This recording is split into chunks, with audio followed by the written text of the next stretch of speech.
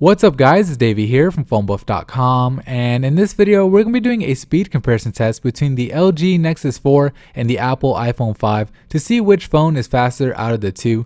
Now both phones have amazing hardware. The Nexus 4 has a Snapdragon S4 Pro quad-core processor with 2GB of RAM, while the iPhone 5 has a custom-made Apple A6 dual-core with 1GB of RAM. And of course, these two devices have different operating systems, with the Nexus 4 running on Android 4.2 Jelly Bean and the iPhone 5 running on iOS 6.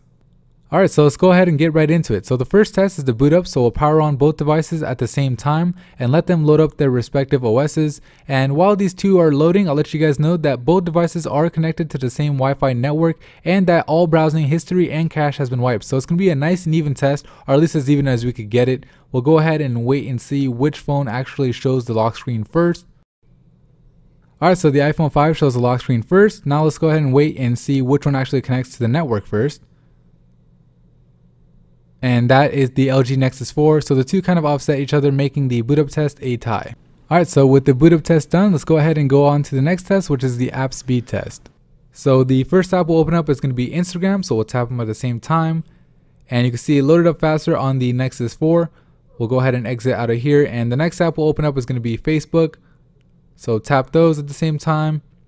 And you can see this time it loaded up faster on the iPhone 5, and now loaded up on the Nexus 4, so we'll exit out of here. And we'll open up the Amazon mobile app. And this one was actually close, but I'll give the win to the iPhone 5 because it did load the pictures first. So we'll exit out of here. And now we'll open up Flickster.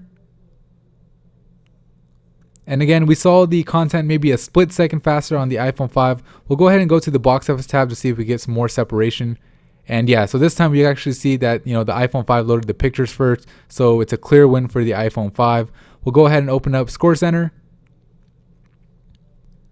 And again, we saw the content first on the iPhone 5. So we'll go ahead and exit out of here. And we'll open up Twitter this time. And this time the Nexus 4 gets a win. So we'll go ahead and press home. And we'll open up the YouTube app here. So we're waiting to see which phone is actually going to load up the content first. And it looks like the Nexus 4, the Nexus 4 is about done. And now the iPhone 5 is catching up. So the win goes to the Nexus 4. And our final app will be the camera, and it loaded up just a little bit faster on the iPhone 5. So the official tally for the app speed test is 5-3 in the iPhone 5's favor. Alright, so far these two devices tied in the first test and the iPhone 5 won in the second. So let's go on to the third, which is the browser speed test.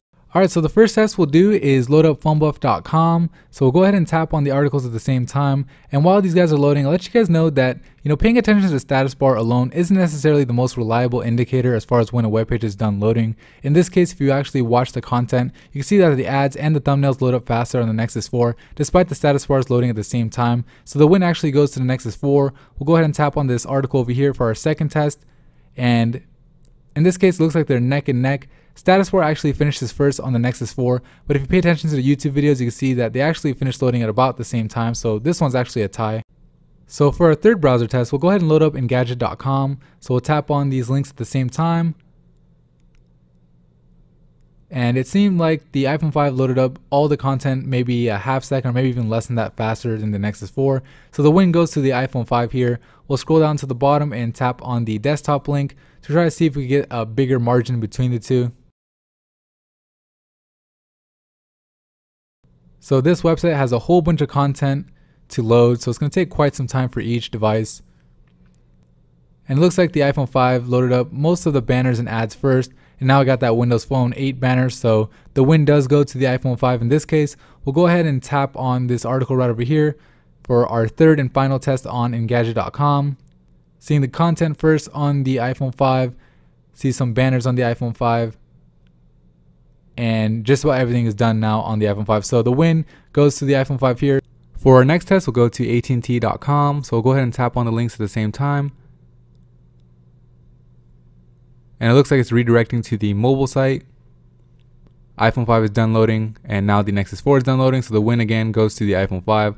So we'll go ahead and load up the full site on both phones, opened up in new tabs. And so far it looks like the iPhone 5 actually has a lead as far as loading all the content.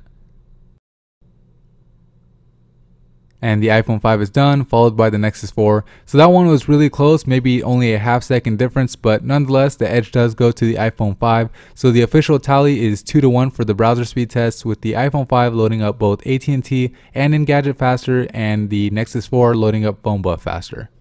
Okay, so that concludes the speed test between the iPhone 5 and the Nexus 4. Obviously, both phones are super fast. Both were neck and neck for most of the speed test here, but in the end, the win does go to the iPhone 5, mainly because it edged out the Nexus in both the browser test and the app speed test.